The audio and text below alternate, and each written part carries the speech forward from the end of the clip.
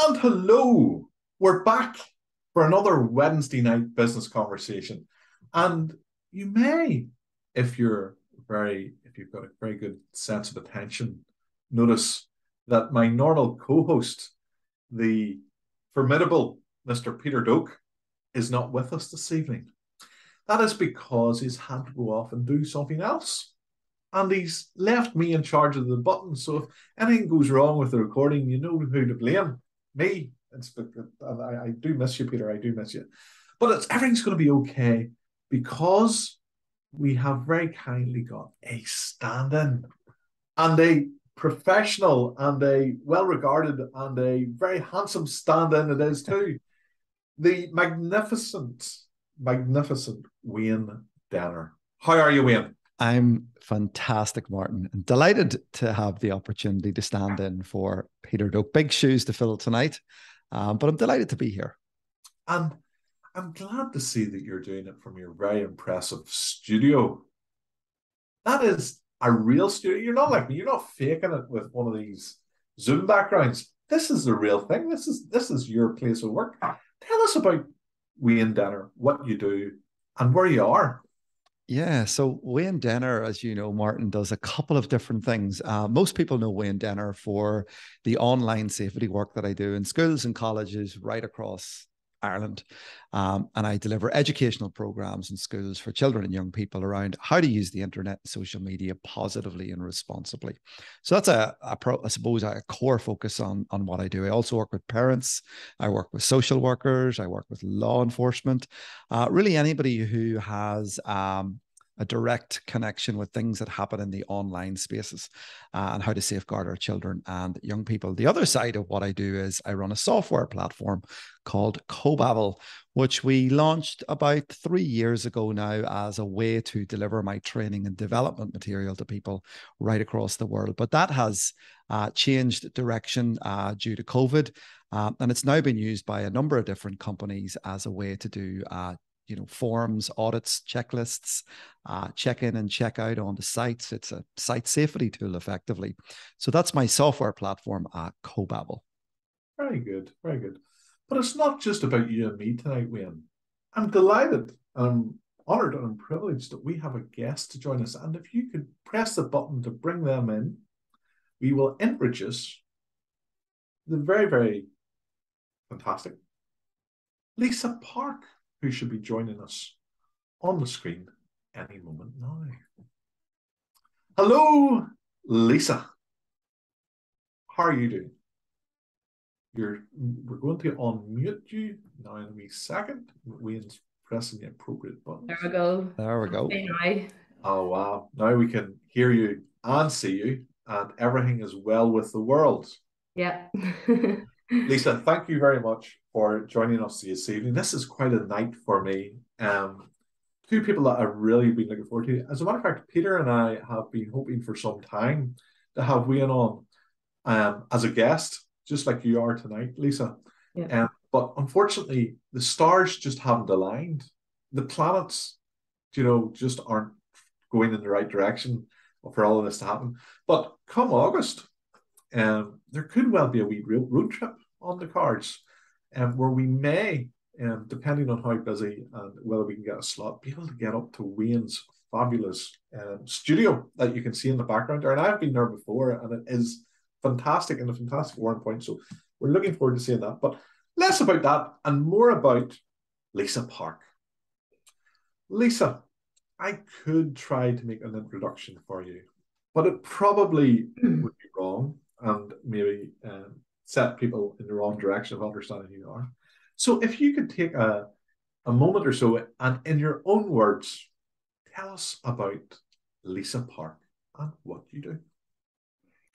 No problem, Martin. Well, I'm founder of StudioPARK Architects and I'm a registered architect.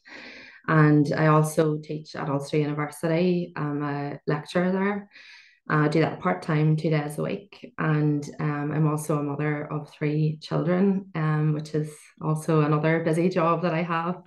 And my business partner, Ronan, is actually my husband as well. So he joined the business about a year after I started it. And yes, we met 23 years ago on our first day at Queen's University. Wow. And I still haven't got rid of him, or maybe he hasn't got rid of me. So yeah, I suppose that's it in a nutshell. Yeah, that's who I am. Very good. And I first came across you, Lisa, at a Shane McCann networking event. I think it was called The One Thing, and it That's was right. in Law Society in Belfast. That's right. Yeah, it was a great evening, actually. Really enjoyed it. Uh-huh. Now, what were you doing there? And why were you there? What brought you to that? Um, well, apart from trying to escape having to put three children to bed, yeah, just the social side of it, I think when you own your own business, especially small business, and you're sort of busy with that and busy if you've got family or other responsibilities in your life, it can sort of your social life can suffer. So, and it's also good just to get out and speak to other people that are in similar situations and, get little bits of advice and just share stories and connect with people, really. Connection, that's what it's all about, And actually, that one particular evening, I made quite a few connections and people that I've now built up sort of ongoing relationships with and helping each other out in business as well. Very good. I think you've hit on many of the main reasons why you would go along to an event like that. One of the best networkers and one of the most connected people I know is Wayne Denner. Wayne, what's your thoughts on the value of going along to an event such as the One Thing or those smaller networking events where there's maybe 10, 20, or 30 people at them? Why do you go to those? Well, networking events, I think, are critical to small businesses in particular, but I suppose all businesses. It gives you the opportunity to get out there, Martin, and speak to people and put yourself in front of a potential customer as well. You never know who's going to be in the room a lot of the times. And I love getting along to network events and chatting with people, finding out a little bit more about their business, what they do, what makes them tick. And I think as humans, we are social beings. And we're not designed to be tucked away in the office or restricted from going to events. And I know we had a difficult time over the past couple of years with COVID, and it was challenging, and we couldn't get to any of these events. But it's fantastic to see events coming back. It's fantastic to see networking events coming back. But I must admit, Martin, I love those smaller boutique events, those niche events that happen, there's not lots of people there, because sometimes if there's lots of people, that can be really overwhelming, particularly if you're not comfortable in that sort of environment. So those smaller events really do give a lot of people the opportunity to have a conversation and make a connection. Mm. Lisa, if you're at one of those events and you could bump into anybody, you could choose who it was going to be, a historical figure, a person from Northern Ireland, anyone, from anywhere in the world, any person at all. Who would you choose? Who is it you'd want to bump into and have that conversation with at networking if you could choose anybody? Ooh, that's a tricky one. Yeah, I suppose probably someone that a lot of people wouldn't have heard of. It's actually a couple. It's a man called Patrick and his wife Anne Geddes. They were sort of responsible for regenerating the old town of Edinburgh when it was a slum. And I studied a lot of their sort of work. He was actually a botanist originally, and they sort of were the the parents of regeneration and urban regeneration. They're the sort of early first examples really of certainly large scale regeneration in the UK. And yeah, a lot of their work has influenced my work actually, and some of the research I've done and my teaching as well. So it's quite a bit of a niche one. No, But that's interesting. yeah, just wish I could sometimes travel back and just sort of see what their how they started it all at the time and what their how they dealt with the situation, and yeah, just so much to learn from them. Who is a famous Glasgow architect whose museum keeps burning down? Oh, Charles Rennie Mackintosh. Macintosh. And here's Yes. a question you might be able to answer that I've never been sure about. See the Ulster University at Jordanstown? Is the design of it in any way based on Macintosh design, or am I just imagining that? Because I always say that's got to be, something. I see something in the Macintosh design that, or am I just crazy? Has it got nothing to do with Macintosh design at all? What's your thoughts? No, well, they're very different styles. So I actually studied in Glasgow for the second part of my course, the architecture course split in two parts. And yeah, that beautiful Glasgow School of Art building that's been burnt down twice. I spent quite a few hours in there. Fortunately, the architecture department's not in the beautiful building, it's in the ugly one next to it. Right. But yeah, they're quite different. Jordanstown's obviously a much larger scale, but yeah, I wouldn't mind bumping into Charles Rennie Mackintosh either. Yeah, he started a whole sort of almost style in architecture really with his work. So yeah, I suppose it's probably all those older historic figures in architecture and design I'd love to have a chat to. And before I ask Wayne the same question, just one final question on that point for you, Lisa. What would be your first question? What would you ask those people? Just what their influences were, I think, what really fired them up, what spurred them on to do their work, because they were both quite revolutionary in their time. Charles Rennie Mackintosh and Patrick and Geddes, they really made changes, that have, like, look at the old town of Edinburgh now, for example. It's beautiful. They've preserved that whole area of the city. If they had never come along, that the whole history of Edinburgh and how we see that city now could be completely different, so it's really what drove them on to do that, to make these changes, and yeah, just have the confidence to and the drive to do that. Brilliant. Wayne, what's your thoughts? Who would you want to meet at a networking event if you could choose anybody? If I could choose anybody, that's a great question. And I think about this often. Who would I most love to sit down and have a conversation with?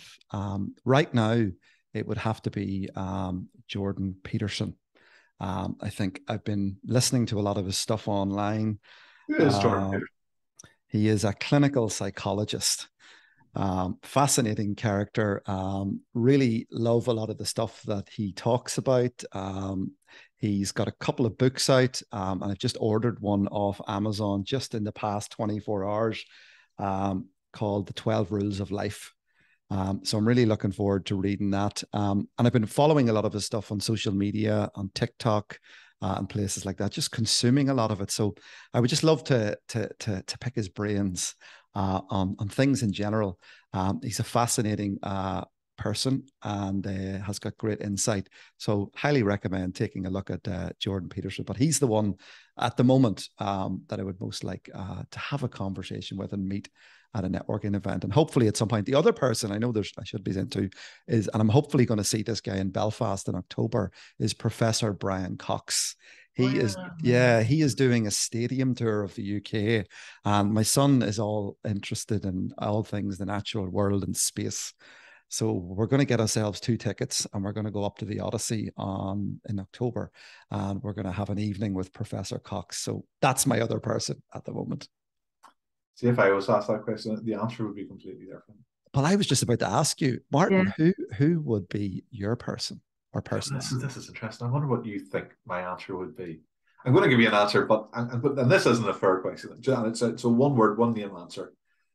From what you know of me, Wayne, who do you think it would be? Just to give you an idea. There's no right or wrong answer here. It's just, who do you think I would want to talk to? That's a really good one. Oh, see, there's so many different things you're interested in, that from technology to all sorts of stuff. Off the top of my head, I would probably say, and this might be weird, the guy who's going to run for Downing Street next, or who's in Rishi. Yes, I would think you would like to talk to him. I would think you would have very good questions for him.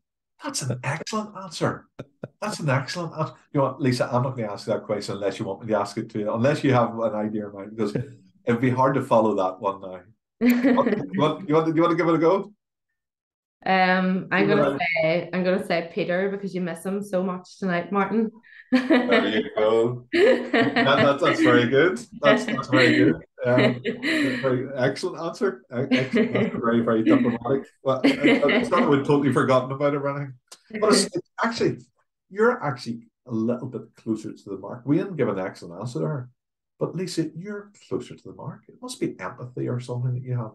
Because if I was at a networking event such as Digital DNA or a bar camp or a biz camp or these things that you go along to where there's hundreds of people and you're there all day and you're doing all this stuff, and maybe if I was speaking at it or one of these types of things, videoing people or at a round table, the person I would really love to bump into and meet by happenstance or by accident is someone like my dad or one of my two best friends, Stephen or Christopher, who never go to events like that.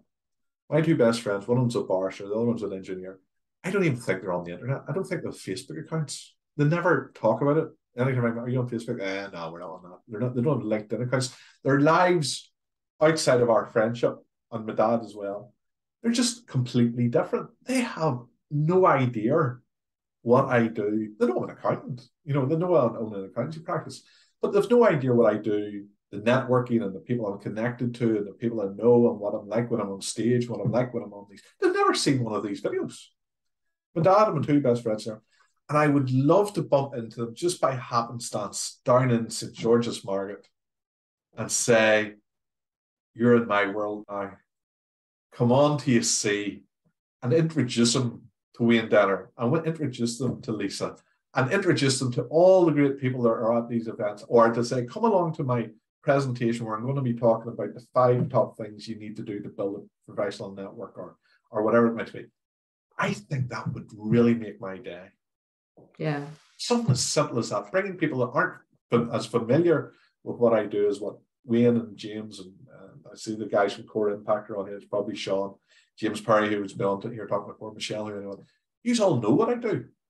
But to find those people that are so close to me that I've known my whole life who really don't know this whole aspect of my life, to bring them in, I think would be fantastic. Mm-hmm.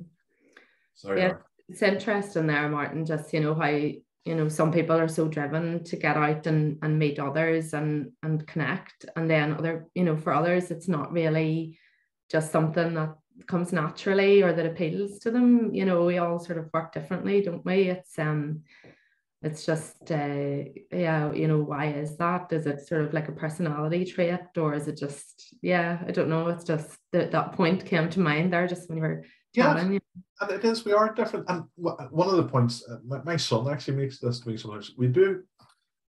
I mean, you were along. You were at our last pop-up co-working day, and Wayne actually volunteered after I had asked him. I think you compared one of the panel discussions. Would that be right? I did. One of the afternoon sessions, I believe. One afternoon session, and you were brilliant at it. You did it really, really well. But I was talking, we were planning that thing, and I was going to create an opportunity so that everybody who was at the event would have an opportunity to speak, at least for 5 minutes or so. And my son, who's only 21, came along to me and said, Dad, not everybody wants to speak. Not everybody wants to have a voice.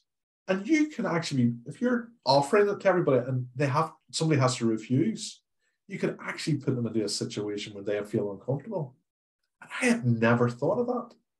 I had just made the assumption that everybody was like me, and they said, do you want an opportunity to stand up and say your name and what you do? That everybody would want to do that. But Lisa, you make a brilliant point. It's not the case. And what about you, Wynne? Would you always have been, and are you? So I just naturally assume that you're an extrovert. Would you consider yourself an extrovert, or are you fallen into this due to the nature of what you do? Yeah, fallen. Well, a couple of things spring to mind about this question. As you know, Martin, that was my first event since COVID. That was the first event that I'd been at since COVID-19 happened and changed everyone's lives. And I remember I said this at that event that day, that I was really, really nervous and apprehensive about actually speaking, but not only that, actually coming along to the event. Because what happened, Lisa, with me was I got out of the habit of attending events for the 18 months or the 2 years prior to that. And I would have been doing lots of events up and down the country. I go into schools, and like a session for me typically in a school is 600 students packed into an assembly hall. So it's not that I sort of shy away from large audiences, but because COVID had taken me out of that zone for so long, I'd actually forgot how to network. I'd forgot how to go up to somebody and introduce myself. And because we were doing it all virtually, or we were doing it all on Zoom, and I really struggled to get back into the swing of things and get that mojo back. But it was interesting. And I know there's a question about, what was our favorite job? And I want to kick off with that, actually, because it links really nicely into what I've just said a couple of moments ago. I suppose one of my favorite jobs, and the job that really helped me become a better communicator, let's say, was I used to work in an amusement arcade in Warren Point called Slots of Fun. And anybody who used to come through Warren Point back in the day would remember this amusement arcade. It's in Church Street. And I was, I used to hang out there in the sort of mid-90s and play games like Street Fighter and Mortal Kombat and The Simpsons and Pac-Man, those sorts of games. And there was an opportunity came up at one time in the amusement arcade, not to work in the cashier's desk, which I thought, but it was to work as a bingo caller in the bingo hall out the back. And that's where all the bingo players, mostly elderly women, would have come to play 10p in the 10p in the slot and 10p on top. That was your opening line. And part of that job was initially to go around and sort of give people change. But as you progressed and got better at that, they moved you up onto the microphone. So you had to get up and you had to do the bingo. Basically, the numbers would come up on the screen, and two fat ladies 88, two little ducks 22. I can't remember all of them now, but that actually helped me become a little bit more confident, A, behind the microphone, but B, in front of people. And it was that job that I had when I was about 14 and 15 that really helped me become a better communicator. And when I look back fondly at my jobs, that was probably one of my favorite jobs of all time. And I'm grateful for that opportunity because it stood by me to this day in a lot of what I do, particularly around the communication space. But that was my favorite job. But I'm going to ask you, Lisa, what's been your favorite job? And I'm really interested actually to hear Martin's as well. But what has been your favorite job? Well, I suppose if we're talking about non-architectural work, maybe, and jobs that maybe changed us in some way, Ronan and I lived in Australia for 7 years, and whenever we moved to Australia, we taught in the university in Tasmania for a year, which was a wonderful experience in itself. But whenever we finished that year, we had a choice. We're coming to the end of the year. We had a choice whether we wanted to go back home or not, or stay. And it was kind of around the recession. And we thought, what are we going home to? Let's stay. So to stay, we had to do 3 months farm work. And, we've got used to sitting in an office, maybe going out on site the odd day. And all of a sudden we're faced with the prospect of having to find work on a farm for 3 months. So we ended up working in 2 different jobs. And the first one was on a wildlife reserve in the middle of nowhere in Tasmania. And I have never worked so hard in my life. It was physical labor, digging trenches, building bird shelters, putting on roofing, cleaning tractors, chasing birds, getting almost eaten alive while trying to collect eggs, just up at the crack of dawn, 5 o'clock every morning. Just any job that needed to be done, you just did it. There was myself and Ronan were there. We were traveling together at the time, us, my husband and my business partner. And it just toughened me up, for want of a better phrase, but also in the most beautiful setting, and very enjoyable. It sort of showed me that hard work can be enjoyable and satisfactory. And we had moments where I was thinking, what are we doing here? When you're sort of, you get torrential rain sometimes, or you're out working all day and that, but you just keep going because the work had to be done. The reserve had to go on. That guests coming and people coming to look around, and we were the main staff, believe it or not, at the time. So they just found it so hard to get staff because it was so remote. And people that were willing to just do whatever, and following that, we spent a month on a raspberry farm, and in scorching heat collecting raspberries, and I realized now I'm actually allergic to the raspberry plant, so I effectively had mumps for about a month. But also, again, just that perseverance you know, and just do whatever needs to be done and find the enjoyment in it. And we did have great fun around the campfire in the evenings, waking up to wallabies. We stayed in a tent for a month. It was a life-changing experience working in those two places. And, you know, I will never forget that and the lessons that I learned from those two jobs within that 3 months. So yeah, just, you know, talking about non-architectural work, that would be what jumps to mind. So I'm interested to hear Martin's now, actually. My dad's a serial entrepreneur. He does well. He's one of these people that will try anything, and no matter what he tries, it's always successful. And the reason it's always successful is that he absolutely believes in hard work, and he understands what the word grit means, about not giving up, about not being deterred, about not being distracted, about all this stuff. Face your fear and do it anyway. You would never use those words, but that's what he emulates. So he decides to do something and he does it. His first business, which he started when he was about, before I was born. So he was married when he was 20 and I was born when he was 21. And he opened a butcher shop in a place called the Bull Ring in West Belfast, in the middle of the Troubles. And the funny thing the only thing I remember about that butcher shop was there was bullet holes in the walls. And I never thought about it until afterwards, but he was starting a business at a time it was very hard to start a business anywhere. But he was trying to start a business in one of the most difficult places that you can probably start a business. So he had this drive, but he didn't remain a butcher forever. He became a publican. He had bouncy castles. He went into the building trade. He flew diggers and all this type of stuff. And from about the age of about 11 or 12, he brought me with him.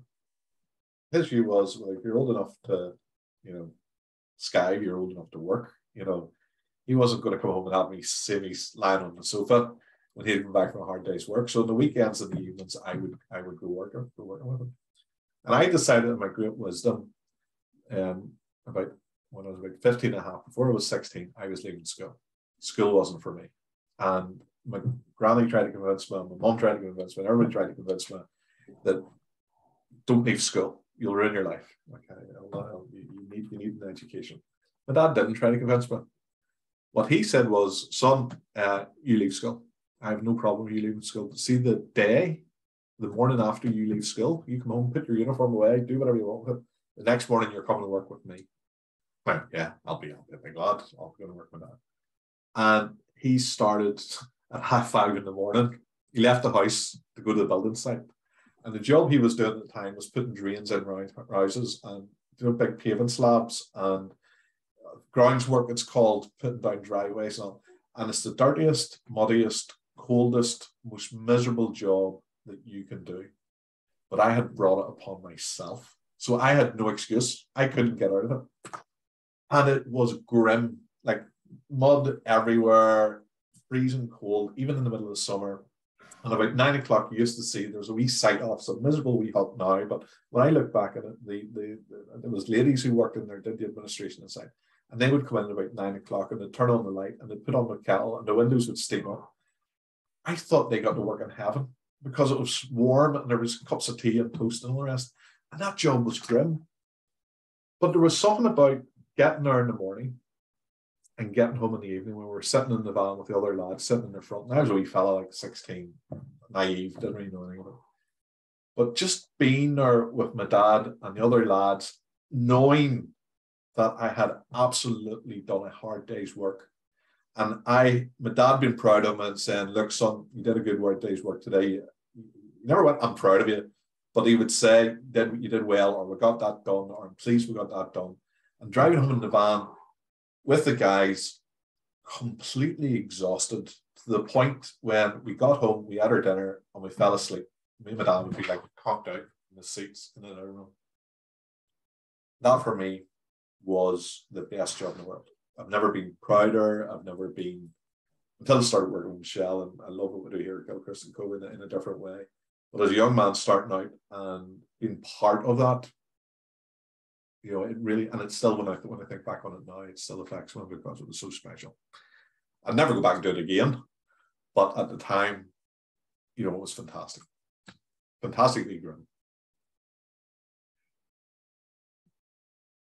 And that's my answer. Yeah, I think sorry.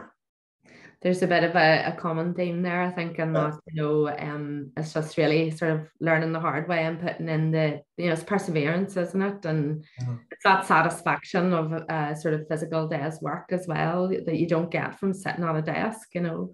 I think there definitely is. And with that in mind, in your opinion, Lisa, and this is slightly different, but it's in the same track. In your opinion, what's the most important personality trait or strength that somebody would need to do the work that you do? What is it you need to be a really good architect? I would say attention to detail, because in a number of ways, obviously the work that we do, there's the construction details, if you take it literally, you know, and design and all of those, but it's from the first day when you meet your client or prospective client, catching all the little details and the subtle things that they want in their brief that they maybe don't even notice themselves. You know, when you're walking around that first conversation, whether it's a site or a building, it's really paying attention and noticing little things and gathering all those little pieces of information up and then translating that into the design. And that level of detail has to continue right through until it's finished on site. And that makes a difference between, in my opinion, between an amazing, excellent architect and an okay architect. That is the difference for me. It's to do with the detail. Yeah, I think that's true of any profession. I know that'd be sort of true of architecture. Wayne, before I ask you the same question, I note that there's a couple of guests on here with us that are audience. There's audience members on with us. James Perry, great guy, great to have you on, James.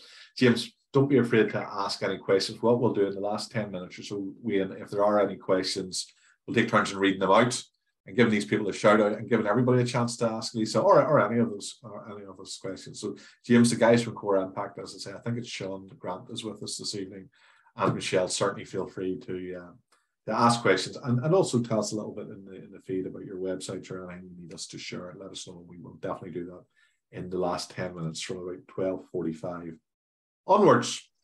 Wayne, that same question to you, what you do. What do you need to be really good in your field? Yeah, I suppose, you know, attention to detail, I suppose, is really important as well. I think that's important for a lot of us, you know, no matter what we do, you know, having that ability to, you know, a client gives you a brief or you have a project to deliver, you got to make sure that, you know, you're delivering it to the best of your ability and you're paying attention to these smaller things. I suppose when I was younger, those are things that I wouldn't have been that particular about. But as I've got a little bit older, I've got better at, you know, making sure that I'm over delivering, if that makes sense, as opposed to under delivering. I'm always trying to deliver a service to a high enough quality that, you know, people are going to remember and they're going to want to work with me in the future. So I like to go above and beyond, and I like to really make sure that, you know, if they ask me to do X, Y, and Z, I try and do a little bit more than X, Y, and Z. So I think that's a really important skill. I think it's something that you don't necessarily pay attention to when you're younger. I remember in some of the jobs I had over the years, or even some of the businesses that I was involved with, it was all about just getting it done, getting it out the door and getting the money and moving on to the next one. As I've got older, it's been less about that. And it's been now trying to really build up long-term relationships so that there's lots of kickback in terms of repeat work and people go away feeling good about what I've done for them or what I've delivered for them. So I think for me, yeah, it's probably similar to what Lisa's already said, Martin. I think my answer to that would be, I think there's a one-word answer which covers a whole lot of stuff. And that word is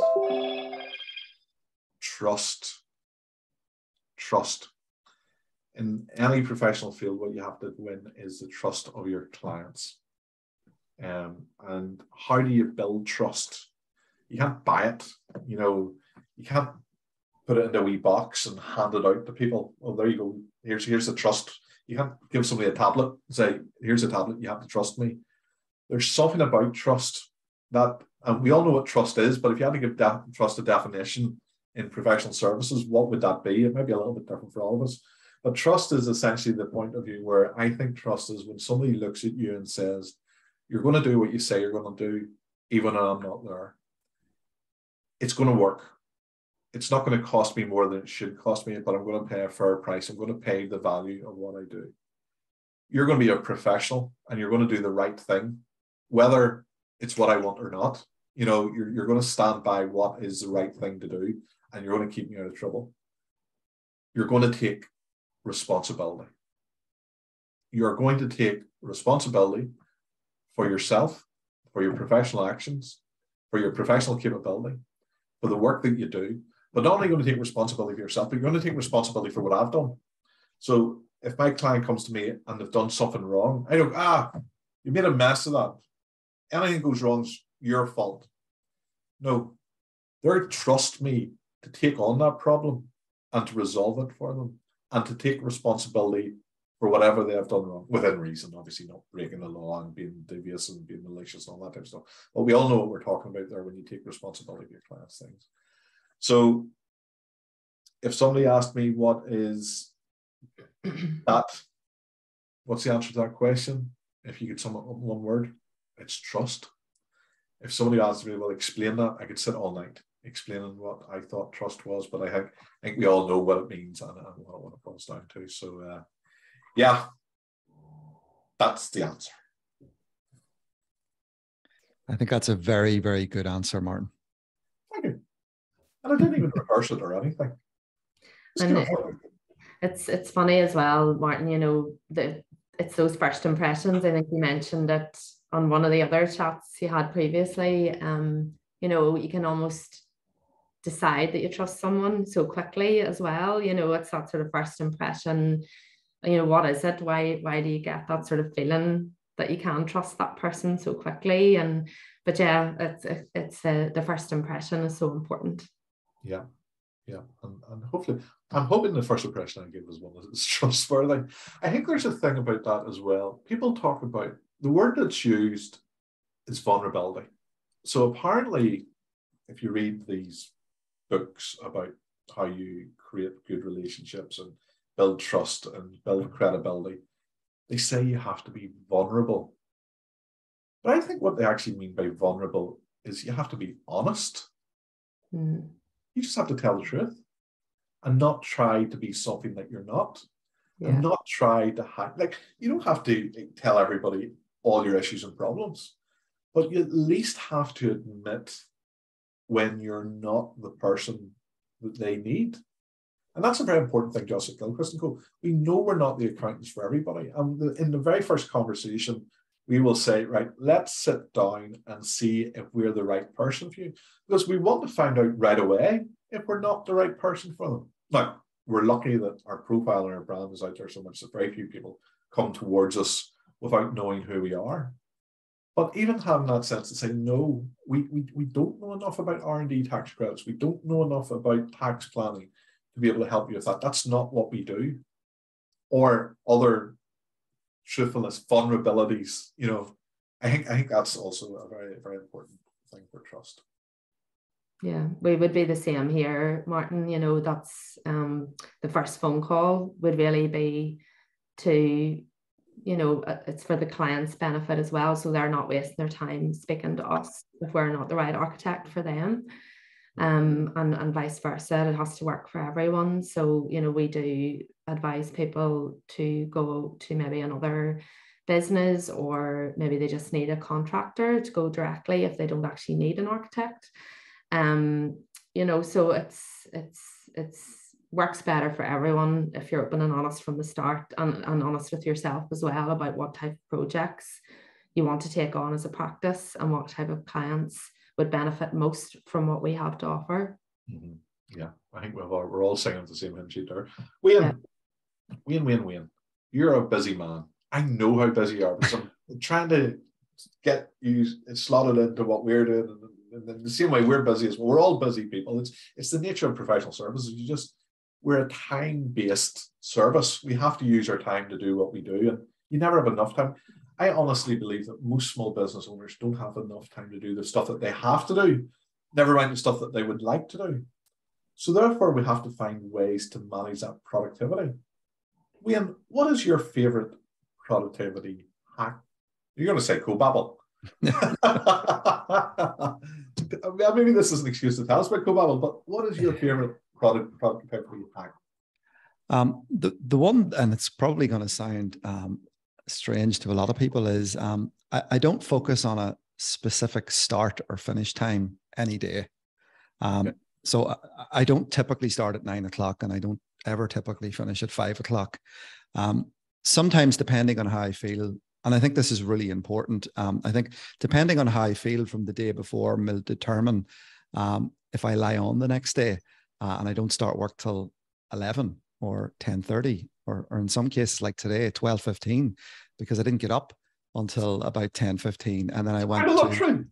Yeah, well, I've done this for quite some time, and I feel that it's been super beneficial for me, but super beneficial for the people that I've had to do work for, because when I'm doing the work, I'm at my optimum. I'm focused on that. I haven't started really early, or I don't have to finish really late. Like today, for example, I went out to Kilbrony Park and I walked my dog and I strolled around the park. And I think I eventually got into the office about 1:45. By the time I went back to the house and dropped the dog off. But you know what? I worked straight through to 5 o'clock. There was no breaks. Everything was work, straight through the stuff. I went home for a little bit, back in tonight, and I'll probably do after this tonight another maybe about 1 hour after it, and then I'll go home. Now tomorrow, I'm actually thinking about starting at 8:15 tomorrow. So I'm already starting to think, I'm going to do a little bit of an earlier start today. So for me, my productivity hack is listen to your body. I think that's really important, and I think you have to do that. Now, I had a couple of health issues along the way that's made me come to that decision. When I was younger, I was really, really working hard, and I was working a lot, and that had an impact on my health and well-being. So what I find is, listening to your overall body, what your body's telling you, and then taking steps around that you can maybe go out for a walk. Even during the day, you can get yourself away from the desk and get out and even have a conversation with somebody. I feel that's really, really helpful. So my productivity hack is just that, is listen to your body. That is brilliant.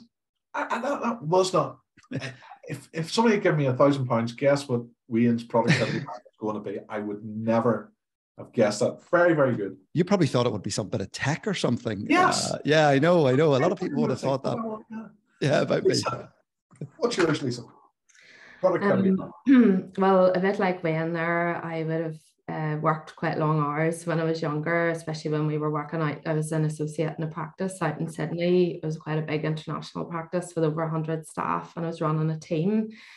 And I just ended up doing, I think I did like a 92-hour week, 1 week. It got really crazy at one point, and that was fine. It was when I was a bit younger, obviously, it was a bit more fit and able, but obviously now I run my own business as well, trying to make sure that you're taking that time away to switch off from your work. I mean, the other thing that I have in my life that takes up a lot of time is my children. So, especially over the summer when you've got different drop-offs and pickups and things like that. So I find that what works best for me is to work in very focused chunks. So the way that I deal with my life basically is whatever I'm doing at that time, I'm fully focused on that, whether it's, I'm in work, or if I'm looking after if I'm with the children, or if I'm trying to take a bit of time out for myself, and everything else has to wait, and whatever I'm doing at that time. So if I'm in work on a fixed task, I just try and switch off from everything else.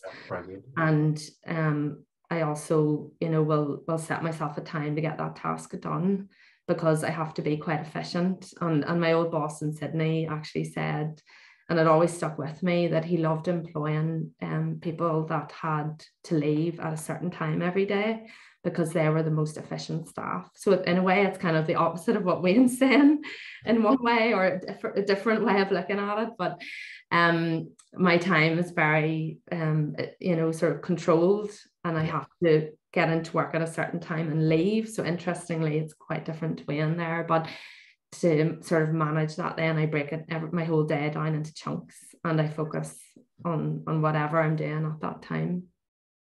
Yeah, I think mine would be closer to yours, Lisa, than it is to Wayne's. I love Wayne's, and I think I can see the benefits of that. I'm going to have to think about working with that. But when we work in the work that we do, so we do 4 things at Gilchrist and Co. Very simply: self-assessment tax returns, corporation tax returns, VAT, and payroll. Those are our 4 services. And if somebody came to us and asked to do something else, no, we don't do something else. That's it.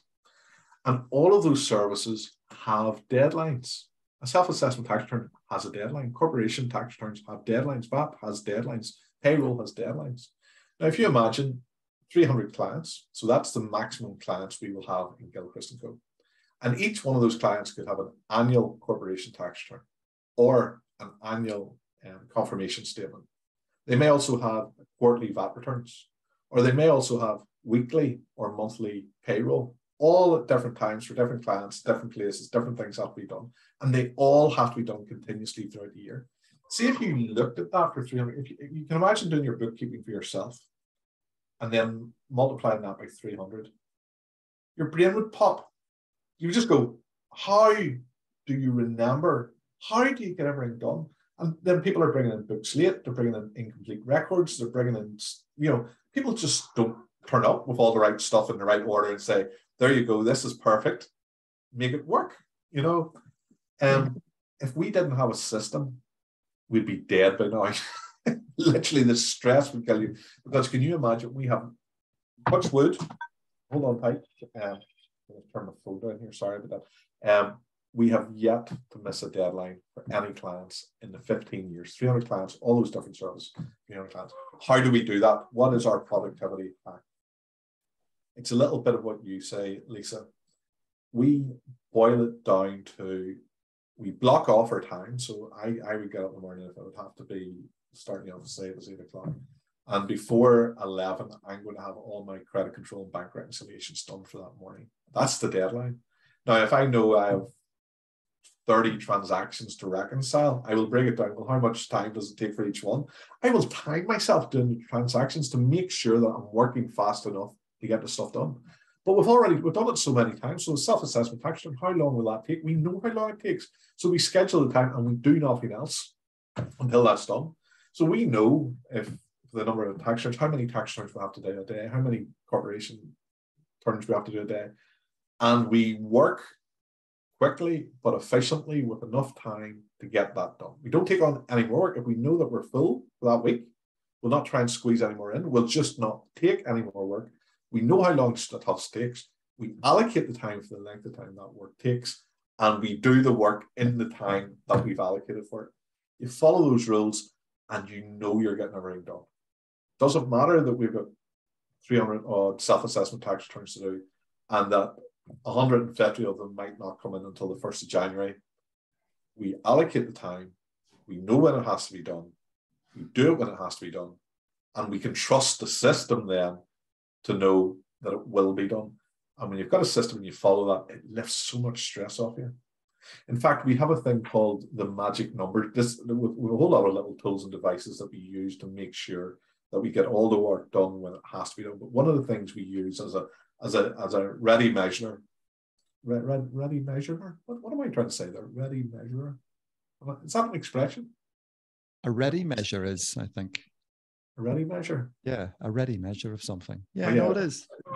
Yes, good. One of the things we do is that we have a list of all the self-assessment tax returns, for example, that we have to do. They must all be done by the 31st of January 2023. We know how many days are left until the 31st of January 2003. And we simply divide the number of tax returns by the numbers of days left. If that number stays less than 3, we know that we have to do less than 3 tax returns a day. And that means if we always have less than 3 to do a day, we know we're always okay. That's a nice wee ready measure to make sure. And if it goes above 3, we know we need to pull the finger out and work a little bit harder. So if you have those systems in place, if there's a process, if the process works and you trust the process, you're always going to be on top of your game. That's how we do it. You're kind of reminding me there, Martin, of the way that I would maybe speak to some of the students in the university when I'm trying to get them to work towards their deadlines. Yeah. And it's funny because you know what Wayne's saying there about, you know, listening to your body, like actually students are quite good at that, because some of them will turn up at sort of 3 p.m. in the afternoon and work to 3 p.m. at night because that's what they want to do and they can do it. And others will come in early and do sort of normal working hours. And, you know, you can see that that does work better for them, you know, and it's definitely something that I would like to. I'm not a morning person. I like to have a slow start and, you know, have a bit of quiet time and exercise. And we have that same issue in a sense that you do, Martin, with all the deadlines. So sometimes I'm kind of almost forcing myself to start my day, you know, and you're sort of having to ignore what you're saying, Wayne, and listening to your body and just say, no, I've got this deadline, forget about that, move on, you know. But I see it in the students, and some of the best students work the oddest hours, and, you know, that works for them. So why not? As long as they meet their deadlines. I'll have to introduce you sometime, Lisa, to James Perry, who's on this evening, and he's actually told us ready reckoner is what I was trying to say. He knows me better than I know myself. Ready reckoner is the expression. James Perry is an exam coach.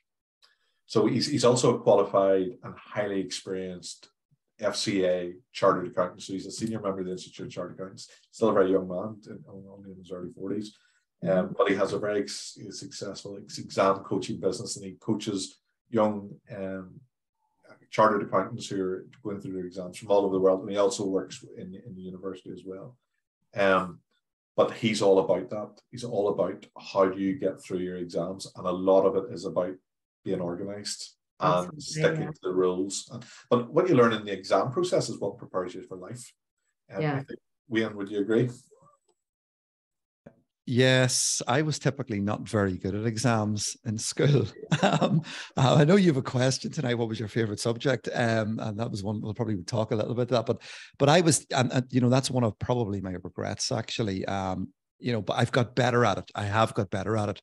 I'm more structured now. I'm more organized, and I do slot things in and around, you know, what needs to get done. You know, and also the thing about me is, and it's interesting, I was listening there to what Martin was saying, and a question that sort of sprung into my mind. Do you think that that's specific to a certain industry? What you've just outlined, Martin, is that a typical accountancy thing? You know, that may not be applicable to another sector or another industry, where it's very applicable to that. And it should be. It sounds like that's the way it should be, because of the things that have to get done by the certain deadlines and the tax returns and all that sort of stuff.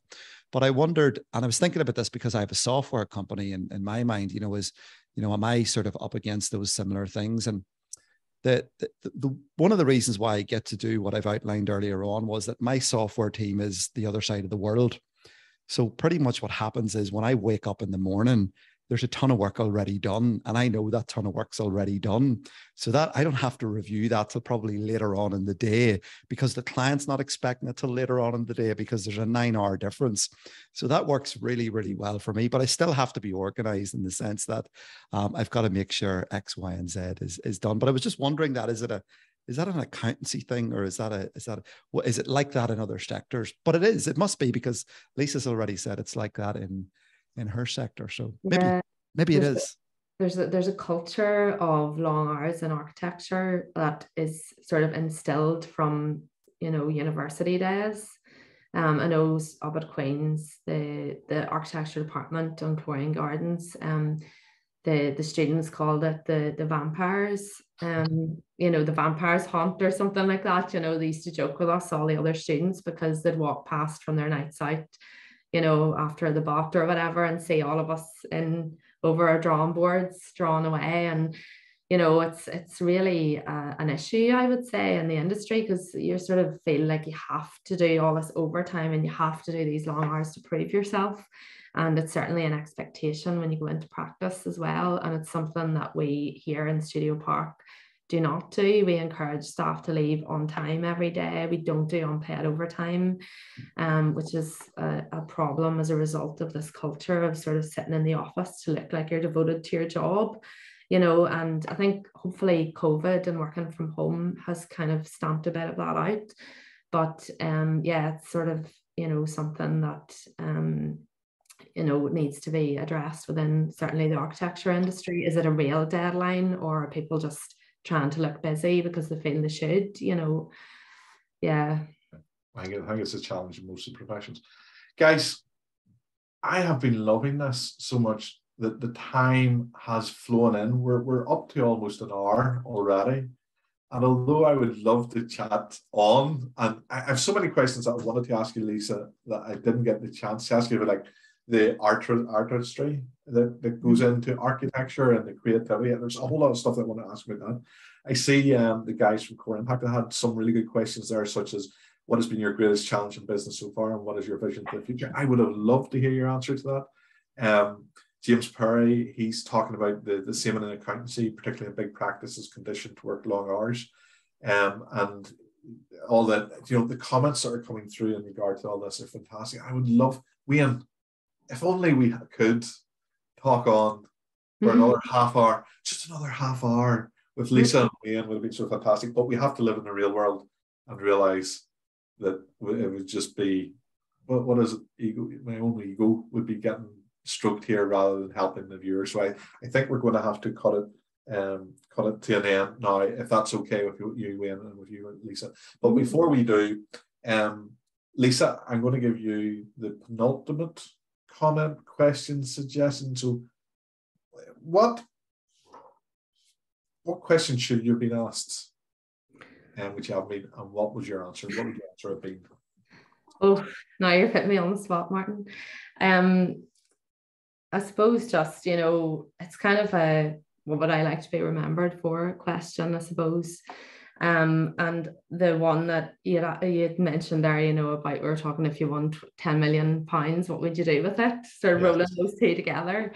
And you know, one of my sort of passions in architecture is creating buildings that are healthy and that are beautiful and a joy to use, and will be loved and used for many, many years, because that's sustainable in itself, in that the building is, you know, lasting for a long time and not having to be rebuilt or replaced. And really, you know, I think I would love to, if I won lots of money, I would love to come up with sort of sustainable small homes that could be put towards solving, for example, homelessness issue, but also just affordable homes for, you know, first-time buyers, families that are actually healthy and sustainable, because some of the products that we use in our homes are not healthy and not good for the environment. And part of living in a healthy home is to bring joy and to feel good and have a happy life. And I'm also interested in the impact of the spaces around us psychologically, you know, the smells, which can also come from the materials, the colors, the air that we breathe, fresh air, all that kind of stuff. So yeah, just creating beautiful buildings that stand the test of time and are healthy and enjoyable for people to live in and use, and to be able to make that affordable and achievable for more people in the world, at the risk of sounding slightly cheesy. No, we literally need more people like you, Lisa, in the world. The world would be a much better place if everybody thought in that, had those sensible way of thinking about things. So that's absolutely fantastic, and a fantastic way to finish your conversation. Wayne, what's your final words for this evening? And you're absolutely right. Round of applause, Lisa. But what's your final thoughts, words for this evening? Well, I really enjoyed the conversation this evening, Martin and Lisa, and you can see how quick the time has went in. And I just thought there was so many interesting things being covered that I also, Martin, could have sat on for another half an hour easily, but it would be unfair to keep Lisa around. And I thought that your final sort of point there, Lisa, around, you know, the homelessness and, you know, but making buildings, you know, more sustainable. I think that's so important. And, you know, making houses and homes more affordable, because people spend an awful lot of time in their homes. And it's nice for those homes to be, you know, really well put together, but also healthy spaces. I think that's really important. So it's interesting to hear that chain of thought from you tonight. And no doubt that's something that conversations are happening in your profession. People are thinking about those things. So it's great to hear that there is a conversation going on about that. So thank you so much for sharing that, and as well as all the other information you shared tonight. I'm delighted to be here. Okay, as for closing and final thoughts, the first thing I obviously have to say is thank you very much, guys. Absolutely fantastic conversation this evening. I really felt engaged, you know, motivated and inspired by a lot of what was said tonight. Wayne, you're going to be hitting the stop record button now, and just to finish, once I make my final comments, and it'll be over. We'll be done. Don't just turn off your computer, Wayne, and anybody who's on. Actually, if you want to say hello before we shut off, before the recording goes, do stay on. And Lisa, I appreciate we all have somewhere to go, but I would like to have a final, you know, churro after we stop the recording. To anybody that has watched it all the way through to now, if you've watched this for an hour, I hope you've got the same value out of I did. If you've got the same value, and I say this every time, go and push the subscribe button. It's on the YouTube thing. It should be up there or somewhere. You know, hit it. We've got 23 subscribers. You know, we're changing the world. Whoever those 23 people are. So definitely hit the subscribe button. If you would like to join us in the same way that Wayne and Lisa have this evening, and enjoy these fantastic conversations, even if nobody else was watching this, if nobody else watched this back, this would have value in itself. The opportunity for me to meet you, Lisa, to learn more about you, to feel that connection. I can see us talking again about other stuff in the future. It may not be a recorded, broadcasted live thing, but definitely there will be opportunity. And you and me, Wayne, we're always up to mischief. Well, of course. We're always up to this. So anybody that's watched this far through, if you would like to be one of these conversations, just reach out to myself or Peter Doak, and we'll get you on. And if you think it's worth it, share it with your friends and family in the world. We'd be very grateful. And on that note, I shall say, cheerio. All right. Thank you very much, Martin. Thanks, Wayne.